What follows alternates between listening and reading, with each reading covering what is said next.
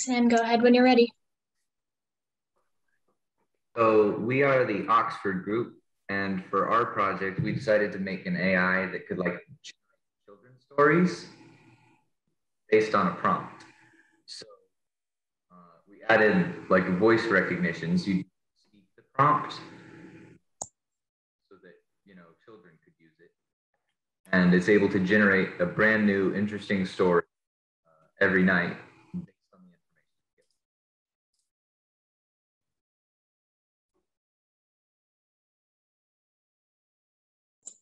So basically, to use this, you just have to think of your prompt and you enter it into our model by speaking. We have a voice recognition software that will convert it into text, and then you generate and you just wait for it to write your story. So I'm going to do a quick demo.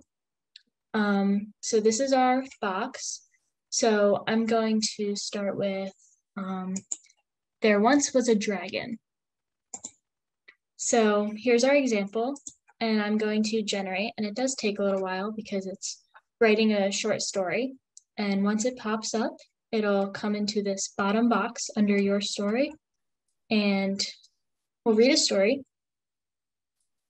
So here it is. Moving forward, we would definitely spend more time training just to clean up some grammar and stuff like that, but this is our beginning to a story.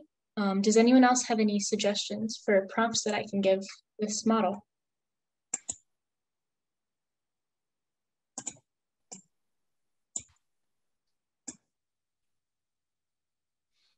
A spider is walking in the rain.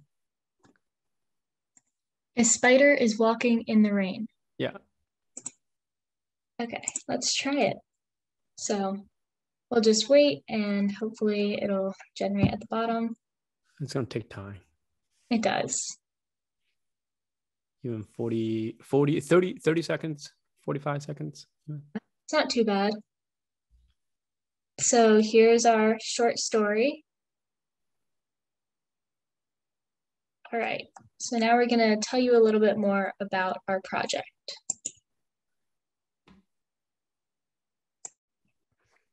So these are all the people who contributed to the project. We have all of the people in our group and some instructors.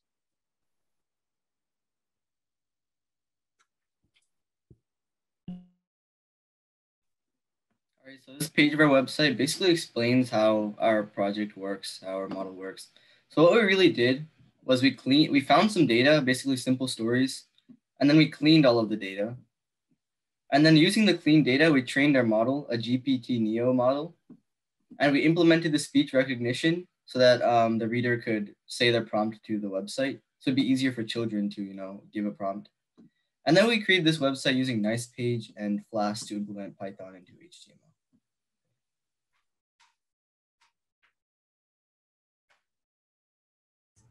So we needed data, obviously, to train our model.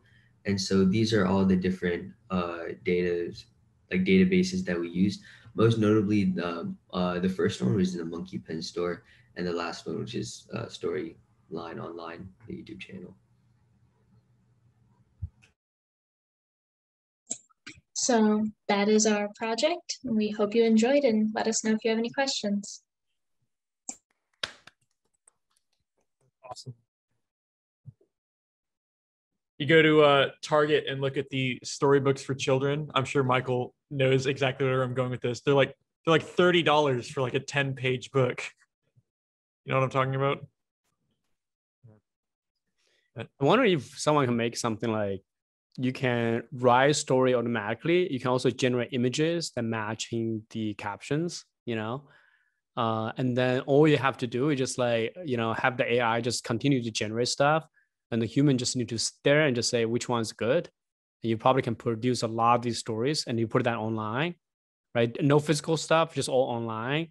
I bet like people would be like, like $5 a month, they would buy it, Yeah, soon there's going to be an AI that also generates the prompts, and then every single story is going to be just generated by AI. Even the pictures, right? Even the pictures. Yeah, because right now you can go from picture to caption. Actually, there's a group of mine like working on that right now. So basically you take a picture, you get all the features, and then you go from a sequence model, you go to the caption, right? So basically you go from picture to caption. But you can also go the other way around, which is you use this AI to generate these children's stories, right? And then have these stories and split them. And then for each split, you basically generate a picture out of it, right? That's totally doable, guys. Totally doable. And then, you don't need the writers anymore. You can just write. I mean, you do need writers, but you need lousy writers, right? You just need like people to read it and say, this is good, this is bad, this is good, this is bad. And then you put this website up. Man, this is going to be cool. In the future, the only jobs are going to be software engineers and data analysts. Everything else will be made with AI.